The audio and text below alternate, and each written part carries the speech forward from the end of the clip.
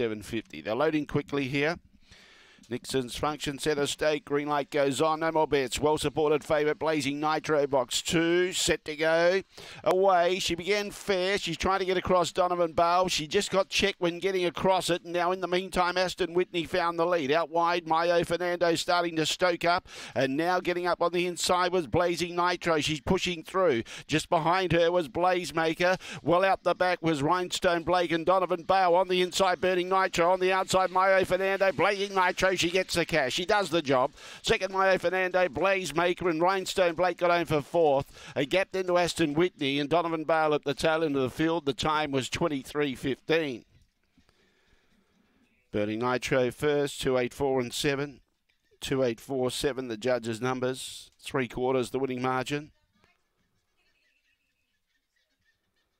Ahead between second and third. 284 and 7. 23:15 was the gallop. 14:21 the run home. And the punters get it right once again. Burning Nitro, she's back in the winners list. She hasn't won since January. She's had a run of outs.